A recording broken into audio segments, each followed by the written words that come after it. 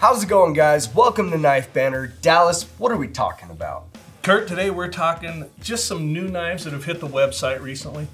I went through there and picked 10 or so, and here we are. I love it. Let's talk knives.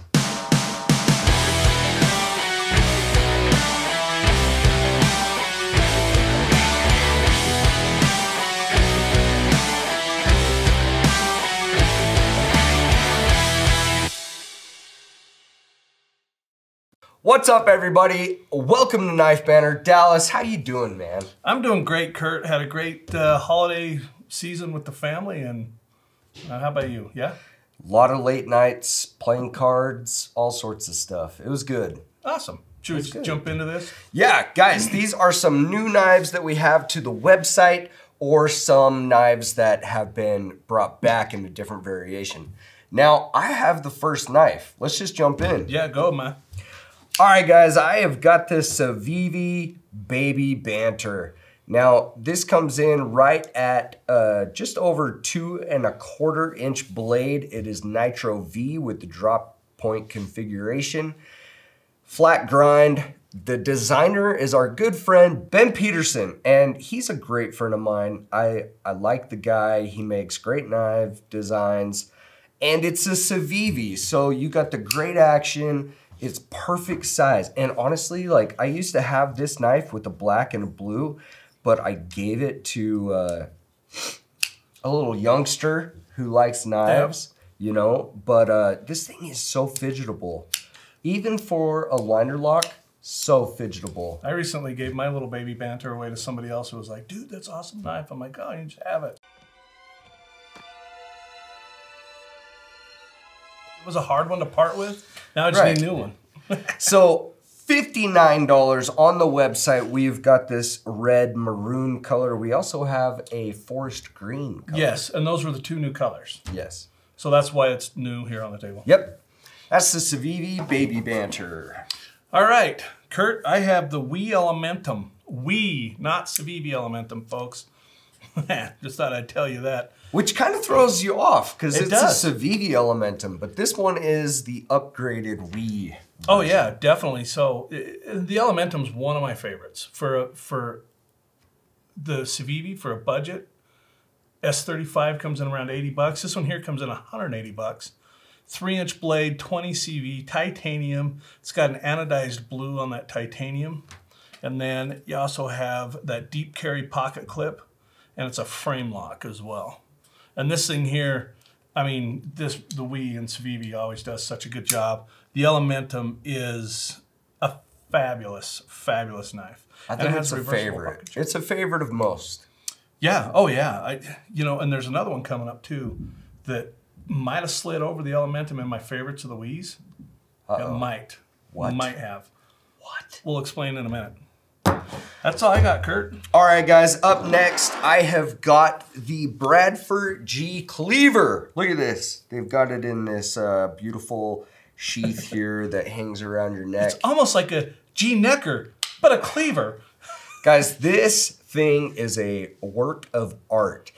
2¾ inch blade. It's got Elmax steel. It's a cleaver style. Obviously, it's kind of got this clip point cleaver going on. Yeah. Stonewashed, made in the US of A, $98. Now, Bradford's fixed blades, they are known to be very tough, stout, last you forever. Well, Bradford's an amazing. Right. Bradford makes an amazing product. If you don't, now I say that about a lot of knives, but I won't say I like something if I don't like it. Right. But I'm also not extremely picky.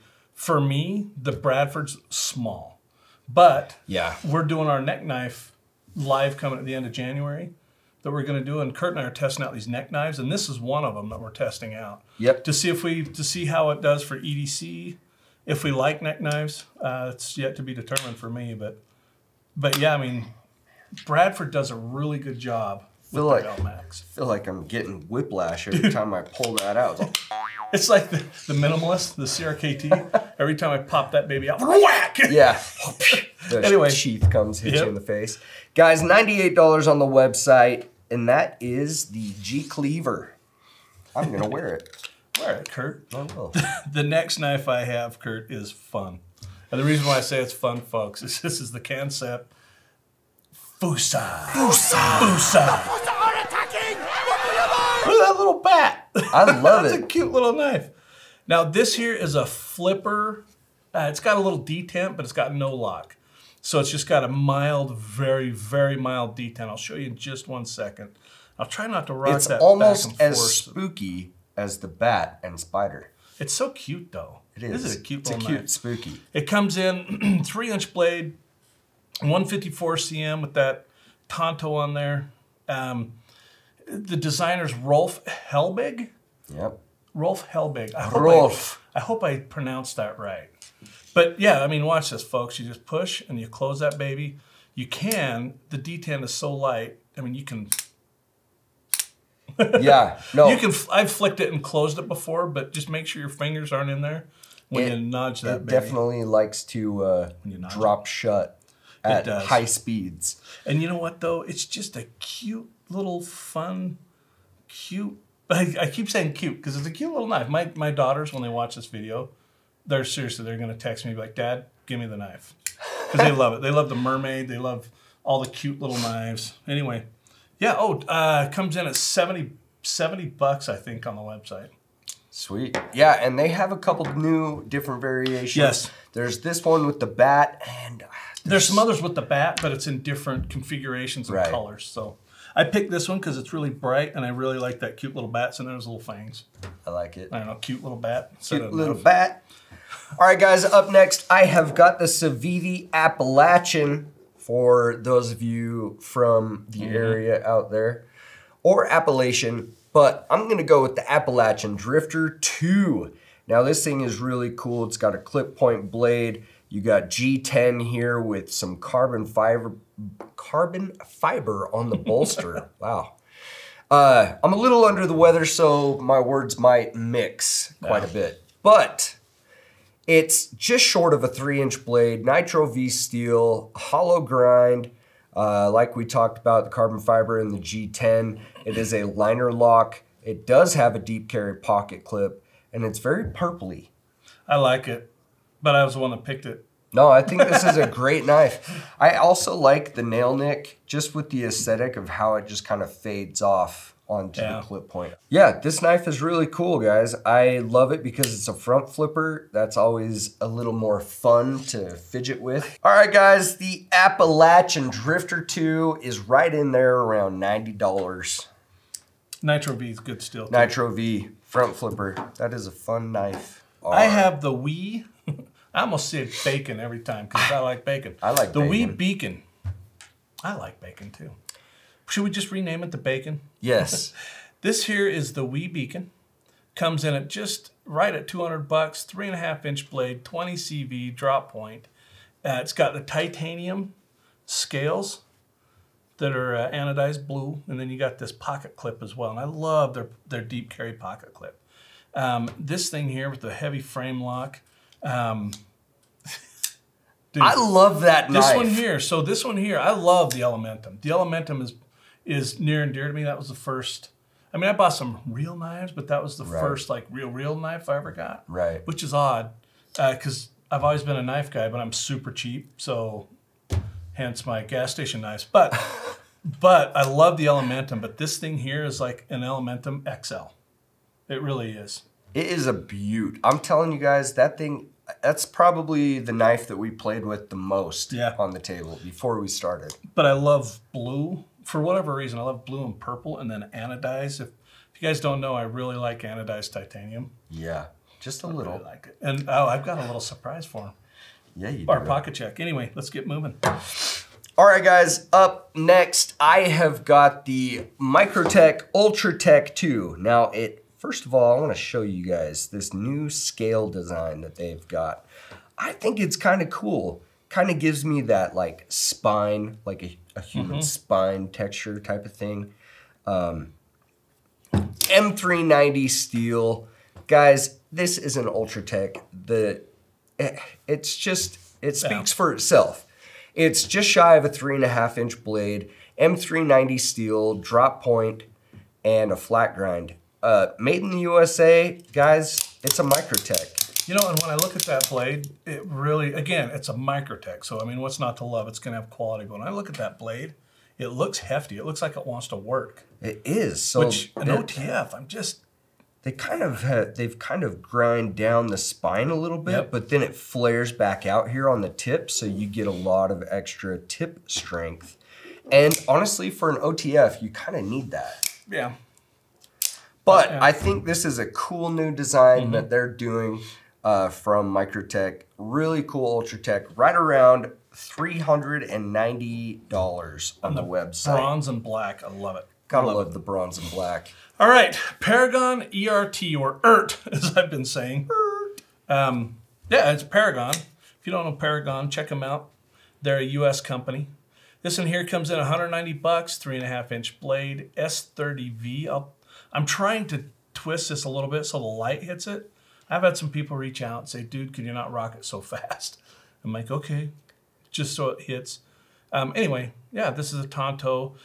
The fit and finish of this is really good. Yeah. But let me explain something real quick. Oh, yeah, and it's got your pocket clip. So, I mean, it's a decent down. knife. Yeah. Tip down. Interesting. Tip down, which I'm not a huge fan of. No. But, again, this is the only other issue I have with this knife is a chisel grind. Not your favorite? It's not my jam. I mean, it's beautiful. I just not prefer chisel grind. Yeah. People have said, why not? What the heck? I don't know. I don't know why I don't. I just don't like it. To be honest, I don't know how to sharpen the chisel grind. They're difficult. They're not difficult. It only gives you one side to sharpen. Right. But I've found that I get a little overly aggressive when I sharpen the chisel grind. Yeah. So it can kind of sometimes roll that baby over. Get that on the roll other side. burr. Yeah. So then you got to knock it off. But anyway. Yeah. Oh, yeah. 190 bucks. Not bad. All right, guys, my last knife on the table is the Medford M48. Now, this is a very cool knife. I actually got to sit down with Greg at Blade Show last year. And he explained some of these things for the M48. So the M48 is the tank. It's a battle tank that was introduced, I think, in 1952-ish. Yeah. Now, this is a really cool piece because General Patton, he's my favorite. He was one of the biggest designers in military history in the M48 tank. Right here you have the tank treads, which is really cool. It's a very straightforward knife. Not a whole lot. It's not like the Praetorian, where the Praetorian you've got a lot to look at and functions differently, yep. Right? But this one, Greg made this knife because the grandson of Patton came to him and said, I would love a knife that could show the history and be a little pride piece for the Patton name.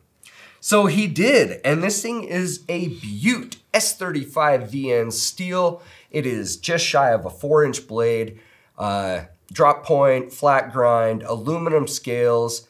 It's got a titanium frame lock here on the back. You got your deep carry pocket clip here, and it has this little cute little American bully. This is an amazing knife. Comes in at $500. But you are not only buying the quality that Medford brings to the table, but you're also buying the Patton name. Yeah. You know, General Patton is one of my favorite people to read about. I've watched the movies. You know, George C. Scott does his. It's amazing. I love it. I watch all the time. I mean, outside the little Easter eggs on it, there's not. I mean, that knife. When Greg designed that knife, it's basic. Oh yeah. No, this is slim, like it's functional and it's basic, and I love it. Yep. And the fit and finish is obviously amazing. It's a Medford, so. Made in the USA. 100%. $500. I'm not sure if I caught the price on there earlier, but $500 for the M48. And there's different colors also in the M48. Yep, there sure is. All right, my last knife on the table is the James brand, the Carter XL. This one here's got the micarta scales, excuse me, with that thumb disc. 3 1/4 inch blade, VG10 steel, and it's got the I don't know what lock they call it, the axis lock. I think they call it like the A lock, or the X lock, yeah, or the Z lock. I don't know, guys. It's the lock that that Benchmade made famous. Let's just say. Yes. This one here, I love it. It fits in my paws pretty good. The blade shape and the thickness of that blade is one of my favorites. I like about a 3 1/4, 3 1/2 inch blade on my EDC, but I also like a little height to it, that flat grind. Yeah. So it's a slicer. And that's what I find I do a lot of my stuff with is, cutting boxes, cutting steak, cutting veggies even. I was over the weekend processing with my super secret knife that I'm going to show everybody here in just 1 second. If you follow me on Instagram, you see it. But this one here, you can use the lock to flip it open. It comes in at $180. I like it, but just remember that sometimes with the micarta, you have to make little adjustments on the pivot and whatnot. Right. Other than that, I really like it. It's super light. This baby is light. I actually prefer the XL over the regular Carter because this one actually fills my hand. You know what I mean? The other one is a tad smaller. My pinky always hangs off, and I find the blade length to be just a smidge too small for me. Yeah. But again, if you're into small knives, that's great. I have small knives and I love them. Yeah. I just find myself carrying stuff like this. That's awesome. Guys, these knives are just a few that are new to the website or new variations to the website. So check out the website and check these knives out. Now, what's in your pocket? Let's do pocket checks. I want to see yours first. Okay. Because mine's going to blow this one away. As of when this video airs, we should have a fresh shipment of the AD 20.5 from Demco. Shark lock. It's a pretty cool knife. I've been carrying it. It's very fidgetable. I like the drop point better than their shark foot. I don't like the shark foot. Right. And that shark lock is fidgetable. Very fidgety. Actually, I have a question for you guys out there. For those of you who have handled the AD 20.5, is this more fidgetable than the Axis lock? That's what I want to know. That's just my question. I don't know the answer, but I would love to hear your guys' opinion. I would too. That's my pocket check. Here's mine. Yes. I have a hard time spidey flicking, but I've got this dialed in. This is my Mannix 2 with Flytanium scales. It's titanium. One of the guys here and a friend of mine, Troy, he's just a young kid. He's a teenager. And he was practicing, and I told him, I said, he's like, yeah, I'm just practicing, trying to learn how to do this stuff. And I told him, I said, you know what? Why don't you take my Mannix and blow your own mind? I want to see what you can do with this. So he had it for about 2 weeks or so, maybe even longer than that, but he comes back to me and he comes into my little cubicle. He walks over to me and he says, all right, Dallas, you ready? I'm like, I'm ready. I said, did you blow your mind? He's like, I think I did. And he pulls this out and he flicks it open, and I'm like, I instant fell in love with this thing. It's so cool. There's so much to look at. The Mannix is just a great knife anyway. This is the S30V version, which I appreciate. It's a very functioning still. The blade shape, I didn't know if I was going to like it, but I've used the Mannix for a couple of months, but I really appreciate it. And then you throw these scales on. Holy cow.